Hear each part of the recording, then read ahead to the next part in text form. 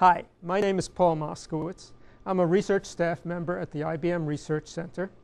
What we have done is to come up with a concept that we call the clipped tags for radio frequency identification, or RFID. RFID is a technology that most people are familiar with for, say, electronic toll collection.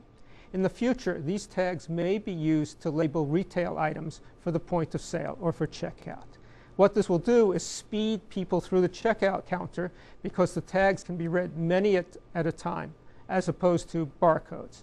These are, in effect, electronic barcodes, but they carry information in such a manner that at the point of sale, all of the tags may be read at once so that people will move more quickly through the checkout counter.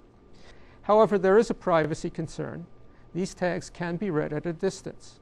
What IBM has done has been to design a tag which may be torn very much like a ketchup packet.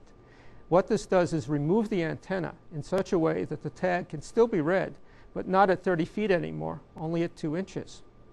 This puts privacy in the hands of the consumer. It gives a visible indication that the tag has been modified. It still leaves the tag readable, maybe at a close range, but it leaves it readable for returns and recalls. These tags are not just a concept. These have been manufactured by a professional label maker so that there is a path to getting many of these tags made for the introduction of RFID tags into the retail supply chain.